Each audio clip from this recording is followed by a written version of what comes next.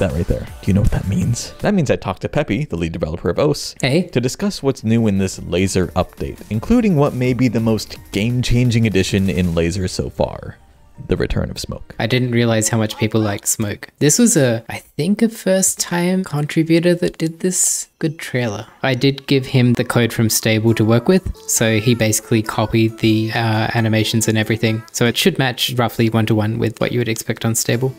On the gameplay side of things, people often say that lazer doesn't feel quite the same as Stable, but without definitive reasons as to why. While closely examining gameplay with the new default skin Argon, Peppy may have stumbled upon some of those reasons. We find out 2 years later that the way hit objects have been fading and lazer has been wrong this whole time. This was something that came across from the original Ostatagai Ondan, where hit objects that you can't currently hit are dimmed until you get within the miss window. But the dim animation wasn't implemented in lazer, so they've always faded in with a bit of a different color or a different animation, and this is across all skins, classic skins, triangles, whatever. On top of this, slider ticks appeared later than expected, which is now fixed, and approach circles had a 50 millisecond fade out after an object was clicked, which felt really off-putting as far as timed feedback goes. Like at first I thought it was just the Argon skin animations were not working and I needed to tweak the scale, and then I noticed the approach circle was stuck there. I'm like, oh, I'll turn that off. So I turned it off and now everything feels much better.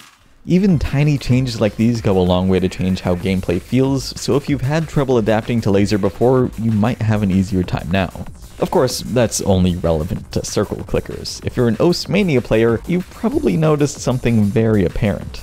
Mania and lazer kinda sucks. Like really, people complain about it all the time, and luckily changes are about to be made. Previously on lazer updates. Oh yeah, one more thing about the skin. The other rule sets are coming next.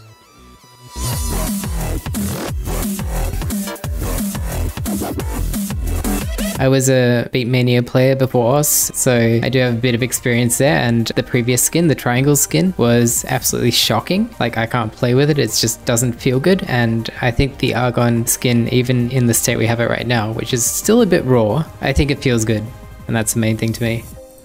I want to ask, what makes it more playable now? For me, it's mostly about the feedback you get from the visuals. So things like when you actually hit a note, knowing that you've hit it successfully, getting a good amount of light feedback at the bottom of the stage or the top of the stage if you play scrolling upwards, obviously, and just having the notes be quite discernible. The ones we had on the previous skin were very thin and long, but at the same time, they didn't have much definition to them. It's hard to describe. And the triangle skin just didn't have good lighting. When you hit a note, it was this tiny explosion. At the time I thought it felt okay, but it was more of a thing where I was implementing it once and then planning to come back to it, and we just never got a chance to come back to it. So this is finally making things right. Argon is a much better experience than triangles. I think everyone can agree to that, though I doubt most of the people complaining about Mania and lazer are even using the default skin. The problems with Mania and lazer run deeper, and while implementing the new skin, Peppy was able to identify issues like inaccurate judgments for hold notes and annoying lag spikes. So in the same way that Argon indirectly led to gameplay improvements for circle clickers, Argon will improve Mania gameplay in the coming weeks.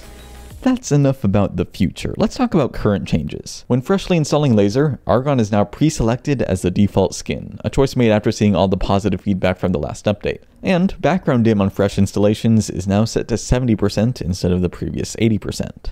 Last update added this solo leaderboard display, which received a bunch of new upgrades. Leaderboards no longer wobble when in the rank 1 position, sizing changes based on accuracy and combo width, this fade is timed correctly, the highest combo of a play is shown rather than the current combo, and everyone's favorite, there's now a toggle to show the leaderboard.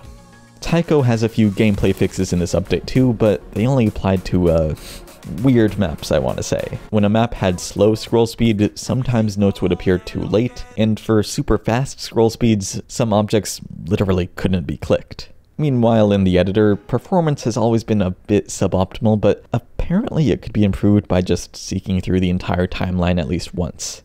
That was stupid, and now it's fixed, so the editor performs a lot better. And lastly, let's talk about flashlight.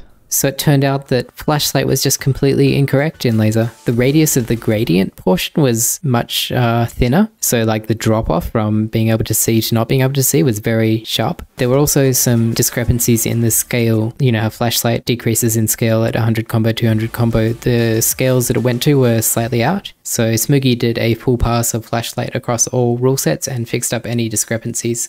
So the goal here is to make flashlight and laser feel as good as stable, and that's nearly done. The only missing elements are a slight difference in this black texture or whatever, and a weird offset for the display range and Tycho, both of which are on the roadmap to being fixed. Anyway, there's more changes in this update, but this video would be like an hour long if we tried to cover all of them. Check out the full changelog to see all of the changes, and have a good day. Drink some water.